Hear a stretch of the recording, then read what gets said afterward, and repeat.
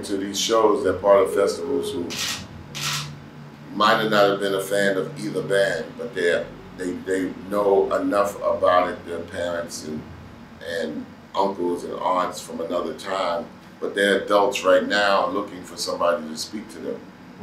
So we, you know, I guess it's like when I was growing up, if I was to see a Beatles or Pink Floyd or Friend and Fire show, I'm not from that time, but I am, because I remember I just wasn't old enough to check them out. Right. So it's the same thing happening with us. Because it's not about how many people you get, it's about getting one person at a time into belief. And musicians have to do music no matter what. And filmmakers have to do films no matter what.